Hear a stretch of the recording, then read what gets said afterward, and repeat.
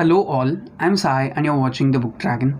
Today I'm bringing to you my first video podcast in which I'm going to talk about the thoughts that I have on one of the recent books that I've read in the past month, that is February, and it is Deep Work by Cal Newport. This has been a really different experience as well as a different book from the regular types of books which I read, and it is a self-help book and non-fiction book. So I'll be talking about some of the concepts which I learned from the book and which I feel are very much useful for anyone who would like to read the book. So without any further ado, let's get into the review right away. First, let's see about the two main concepts upon which the book rests, and they are deep work and shallow work. First, let's see what deep work actually is. And deep work involves all the activities performed in a state of distraction-free concentration that push a person's cognitive capabilities, that is, the capabilities of a person involving conscious intellectual activities, to their limit. So, in order to differentiate deep work from shallow work, you can see some of these traits, which are any skill or any work that creates value is deep work. The second one is that while you are performing an activity, if it increases a particular skill for you, then it shows that you're working deep and not just in a shallow manner. And last of all, it is really hard to replicate. It cannot be done by any other person in a really easy way like mundane tasks can be done. So it's always hard to replicate, and these are the three main traits that you can consider in order to identify the work that you're doing is deep or shallow. Moving on to shallow work. Non-cognitively demanding logical style tasks performed when distracted all come under shallow work. And in order to differentiate shallow work and not interpreting wrongly as deep work, you can look for these two traits, which are shallow work doesn't create much new value, it just adds on to the existing value for any task that is present. And the next one is that it is very easy to replicate. It is some work which can be done by everyone in the same way without a lot of improvement and adding value to the thing that you're actually doing. So in order to differentiate shallow work from deep work, you should look for these two capabilities. And the main thing which separates deep work from shallow work is that deep work cannot be replicated so easily, but shallow work can easily be. The author actually says that there are three kinds of people who can thrive in any kind of economy as a result of their deep work. And these three kinds of people are the people who can work well as well as work creatively with machines.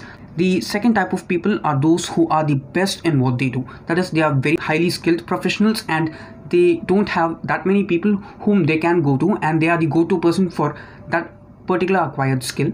And at last, we have people with capital. That is, people who have a lot of money, like venture capitalists and such people like that, who can just invest a lot of money in order to develop a brand or develop a company and make things huge. Even after talking about all these concepts, I am a person who always looks for some facts and scientific evidence in order to believe certain concepts like this one, which are like not that easily believable. And for that, this author has written a biological evidence which is very accurate, and it is called the work of myelin.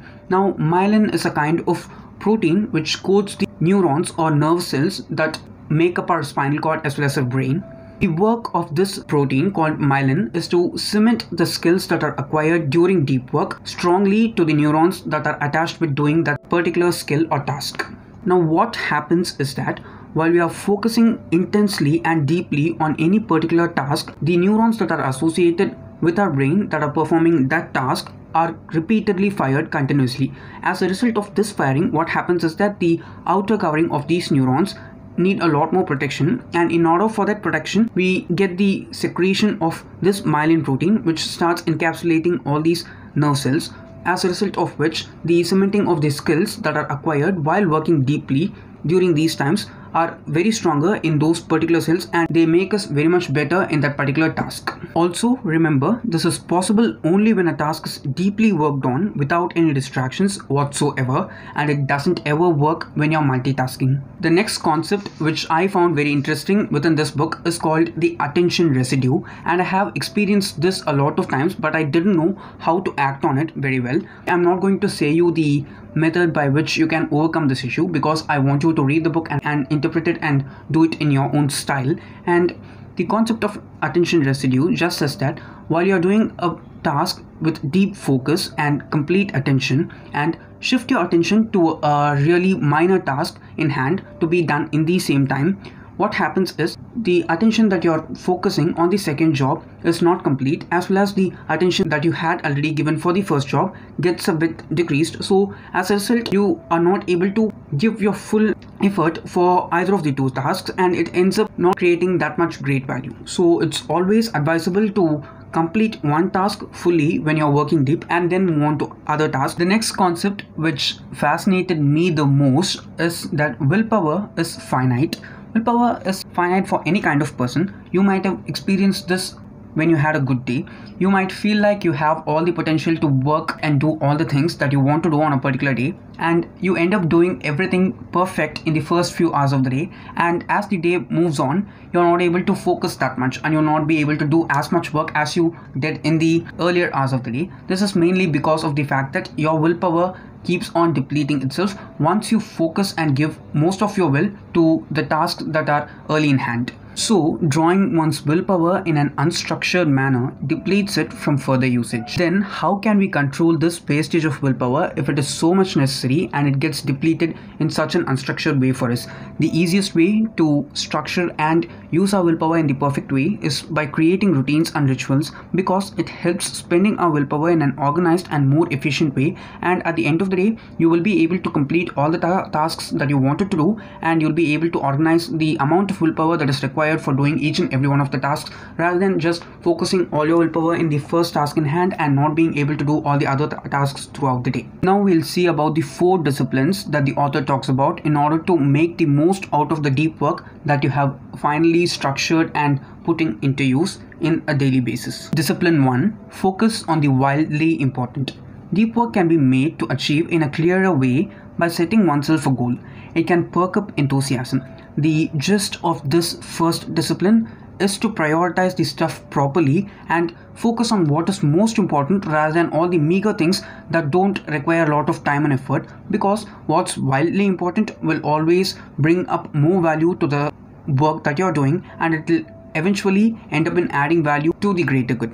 Discipline 2. Act on the lead measures. There are usually 2 types of measures that are involved in any type of deep work. They are lag measures and lead measures. Now, lag measures are the things you are ultimately trying to improve. That is the things that you're not that great in, but you are using your deep work in order to increase your skill in that particular area. And the second one is the lead measures, the new behaviors that will drive success on the lag measures. Lag measures are kind of your liabilities, and lead measures are the things that you're trying to make and improve in order to shun off those liabilities. So you have to focus on both of these, but act on the lead measures always, because they'll automatically mitigate and lessen the lag measures. Discipline 3.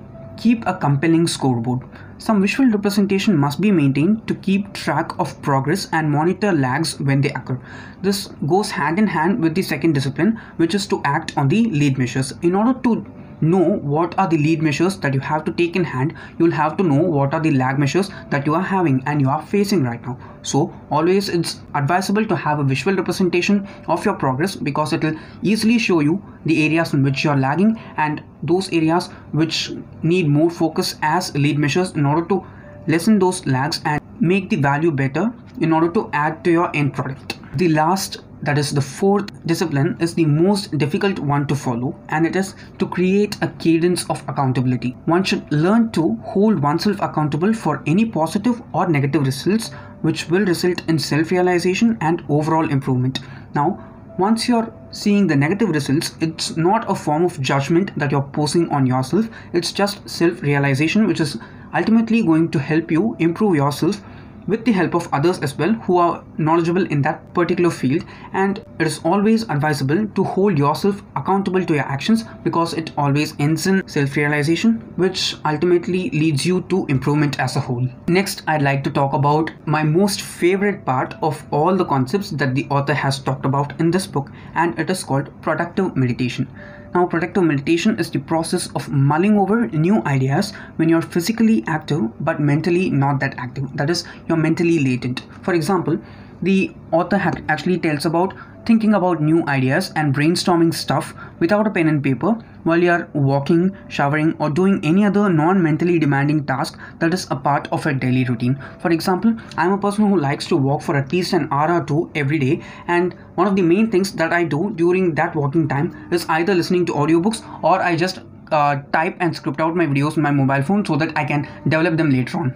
Also, have you noticed most of the times while you're in the shower, bathing for a longer time, or while you're mostly on the toilet, you tend to get up certain ideas that are so new, and some of those ideas can even make your life better in many aspects. This is because you've been productively meditating in those times without your knowledge. The last concept that I'd like to talk about while finishing this video is looping, because this is the only obstacle that you will face while productive meditation. During productive meditation, when the mind cannot arrive at a necessary solution for a problem, it keeps on jumping back to the first solution, which was not at all fruitful, and that's one of the main reasons you've been continuously thinking for the same solution again and again. But most of the times what the mind does is that it's not able to think of new solutions, and it just forcefully jumps its consciousness to the solution which you had at first, which was unfruitful. So in order to reduce this one, what you should do is that it is necessary to be mindful of what is happening and gently guide the mind towards arriving at a new better solution which will eventually solve the problem. So yes guys, that's all for today, and if you did enjoy watching this video or listening to this video, and if you'd like to get more of these video podcasts in the future, do let me know down in the comments, because I do have some ideas for future videos further on in this same category, that is video podcasts. And if you did enjoy watching it and found it helpful, don't forget to give it a thumbs up and also share it to your friends. If you want to get more content from me, do subscribe to the channel, because I publish new videos every Sunday, Tuesday, Thursday and Saturday. Thanks for watching and have a great rest of your day.